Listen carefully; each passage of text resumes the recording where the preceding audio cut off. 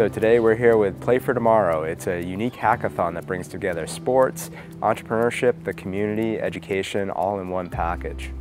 Actually, it's a 3-day event, and it's happening here, Palo Alto, and also in Toronto, all at the same time. So we're bringing together really a unique group of people. It's entrepreneurs, it's educators, it's people that work in the community, either in community-based organizations or just volunteer.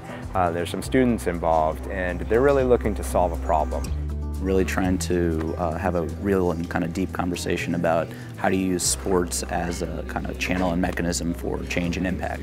And so really use it as a way to connect kids, both to be physically active, to encourage critical thinking, and really solve a lot of issues and problems and get kids engaged. And it's a really exciting weekend. Conversation like we're doing right now. And then we're spending a full day on Saturday to hack away at the problem. And what that means is thinking about the end result and working backwards, busting down barriers, getting together teams that focus on that, doing different prototypes and design of what the solution might look like. I have a sports analytics startup in town called Edge Up Sports, but I also help to facilitate the sports and technology discussion in town. And so I'm really familiar with that conversation, but this is kind of another lens on that conversation here. And so I'm listening, I'm participating, and really enjoying some of the things that we're learning in the conversation that we're having.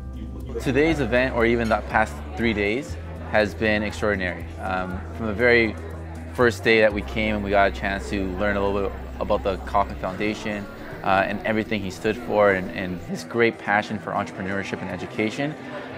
It inspired us, and it was so easy to remember keywords like be uncommon or be bold, and apply that right away to what we were doing.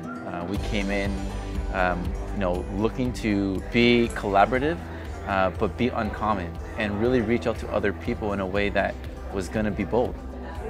And at the end, they'll put it together in a package and get it ready for a presentation. Tomorrow morning, they're going to present in front of an esteemed panel of judges, and we'll pick the top 3 and provide some planning support so they can take that idea from an idea to reality. Well, the immediate next step is looking at everything that happened over these past 3 days.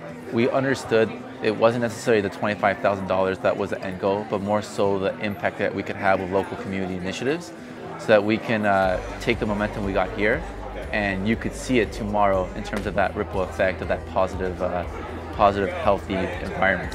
Mr. Kauffman, through his ownership of the Royals, obviously cared about sports and really saw it as a vehicle for change in a lot of ways. But his passion was entrepreneurship and education. So this particular program and what was presented to us pulls together all of those elements into one piece. I think having the largest organization focused on education entrepreneurship in the world in Kansas City opens up a lot of bridges and connections, and you're actually seeing that in this workshop, but really in a lot of other events that happen throughout the year. Million Cup started here because of that. The Kauffman Fellows were started out of that. These are organizations that are impacting on a global level and allow folks to really see, out of 7 billion people, Kansas City represents just over 2 million. We get to participate in much bigger conversations because of that, and that's awesome.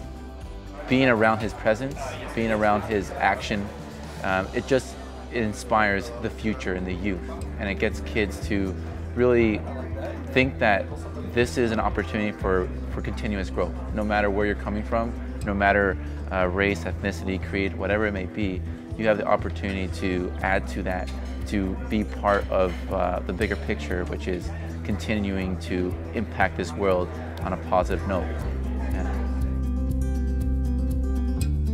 This work and research was funded by the Ewing Marion Kauffman Foundation. The contents of this publication are solely the responsibility of the grantee.